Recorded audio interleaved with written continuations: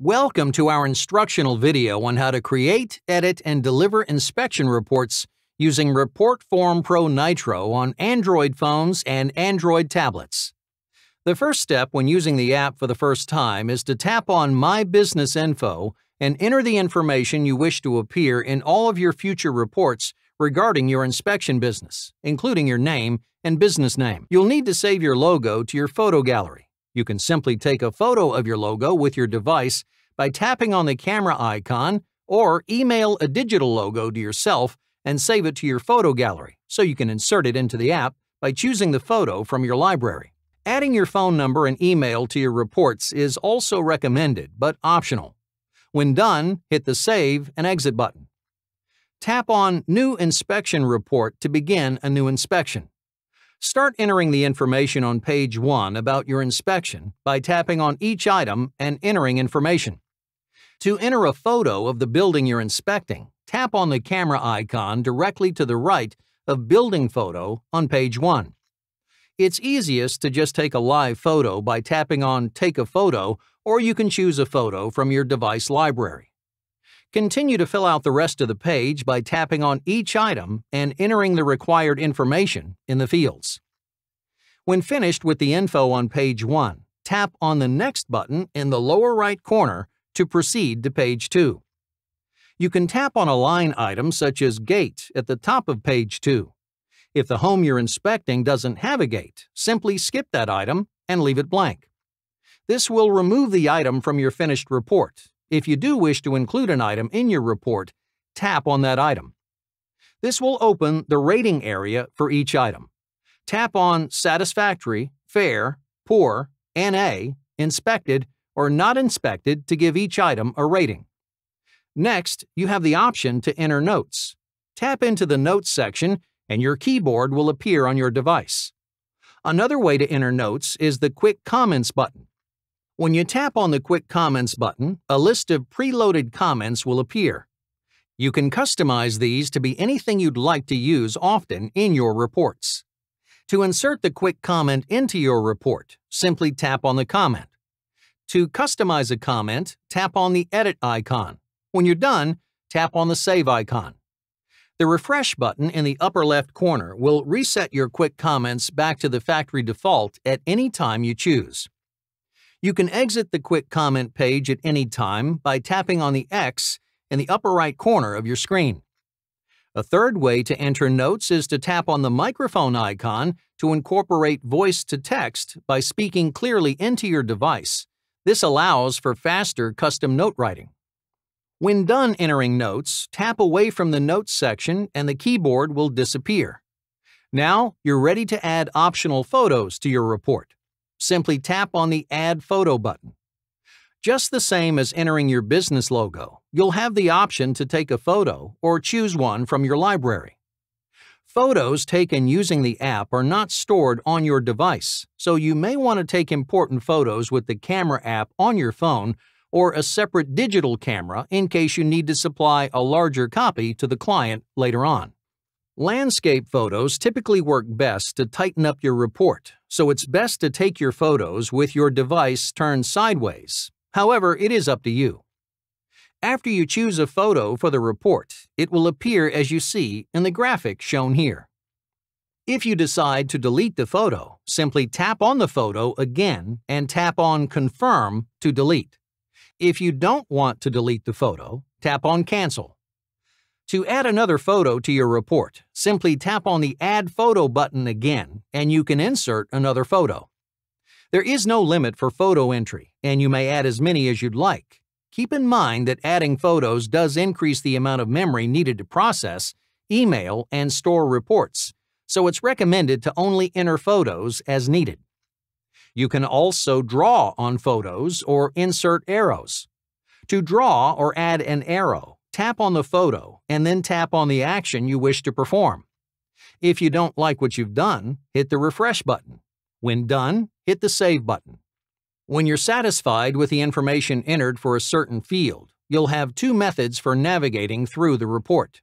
The first option is to simply tap the Next button in the upper right-hand corner, which will take you into the rating area for the next item on your checklist. The other option is to tap the back button, which will take you back to the entire list of items for the last page you were on in the report. As you can see, there's a green check indicating you've given a rating for the item. If you included a photo, you'll also be able to see the photo icon as well. Any checklist item without a rating, notes, or photo will not appear in the PDF report created by the app. Continue to fill out the information using the same method until you reach page 6, Additional Details. This page gives you the opportunity to add custom items to the report. To add details, tap on the blue plus sign found in the upper right corner of your screen. Tap on Name and give the item a title, such as Outdoor Ceiling Fan. Just like all other typical items found in the report, you may rate each custom item and add optional photos.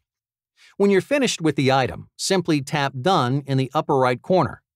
You may also delete each custom item at any time by tapping on the Delete button. After you've entered all of the custom items needed for your report, you can tap on the Next button in the lower right corner of your screen. Now you'll be on page 7, the Summary page. From here, you'll enter a summary of your report. Tap in the Summary area to enter your summary information. You may type, use a custom quick comment, or use voice to text. To create your PDF file, tap on the Finish button in the lower right corner of your screen. You'll now be automatically taken back to the home page. A message will appear stating that your inspection has been completed. If you have a large report full of photos, this may take a minute, so please be patient. You'll now be automatically taken back to the home page. Users will have the option to view, edit, print, and share the PDF report right from the mobile device by tapping on View, Edit Reports. This is the View, Edit Reports page. All reports are listed by the address, and you can see when each report was created, as well as modified. Tap on the report you'd like to share or edit, and this window will appear. Tap on View to see your report. A box will appear asking you to confirm. Tap on Confirm to continue. Please give the application time to process your report. This time may vary based upon the amount of information in your report. Now you'll see your report appear. If you plan on delivering the report immediately, you'll be able to look over the report right on your device. To navigate through each page of your report, tap on the Previous and Next buttons on the bottom of the page. When you're done reviewing the report, hit the Back button in the upper left corner of your screen. This will take you back to the page where you can also share or edit the report.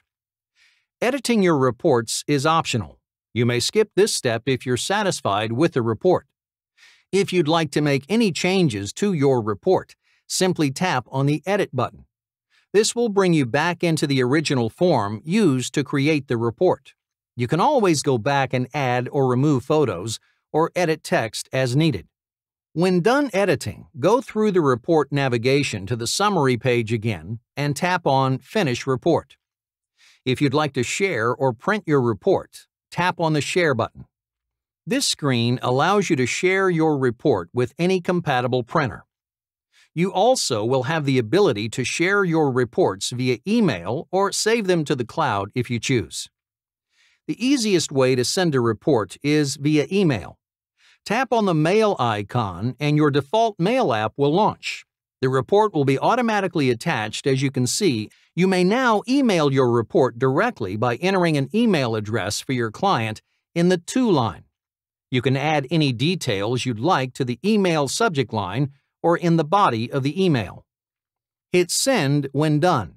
A connection to the internet is required for your report to deliver.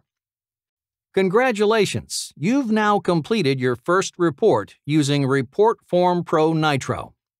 After your report's been delivered to your client, we recommend you save a digital copy on a computer or using a cloud service of your own choosing to store your reports. We also recommend you print a copy and save it for your own records. If you're a new inspector, it's a good idea to also keep a spreadsheet with a list of all your past inspections labeled with the address and date. This always comes in handy. Once your completed report is delivered, saved, and recorded for your records, we recommend you return to the View Edit Reports page and delete your old reports. This will improve the performance of both your app and your device. If you have any questions or need help, email staff@homeinspectionform.com. Include the subject line, Help with Report Form Pro Nitro for Android.